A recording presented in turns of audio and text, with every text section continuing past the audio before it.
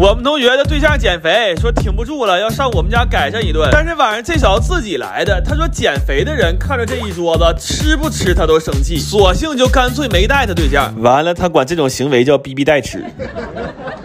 蒸了几个黄金流沙包，就这么说吧，你永远可以相信我前老丈人的教学能力。完了，烀了个肘子，一半让我炒辣白土豆片了，还有一半让我连着豆角一起焖面了。我们同学还舔脸给对象发视频呢，我心说哥们儿，你可真是刀尖上舔血。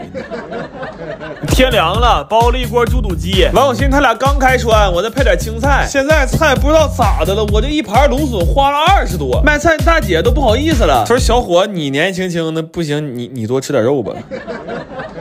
完我就买五花肉去了，炸了一盘小酥肉，还做了一份锅包虾仁，生生的让他从大盘菜给我吃成小盘菜了。烤了几个凯撒大帝，自己家烤，芝士必须得铺满，还烤了一锅旺仔小馒头。我把所有料都捏一起，烤了一个旺仔开花大馒头。我现在又能找个小学复读，我必是班级中的王。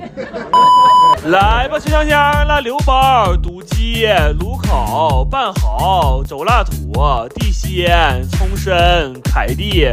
五肘豆面、小酥、大小旺丸、锅虾。我们同学一边吃一边捣鼓，说完了，我对象要知道我这顿吃这么好，我可能要恢复单身了。咋的？你又忙活一下子？忙碌了一天的刘师傅准备开始吃饭了，准备开始发朋友圈了。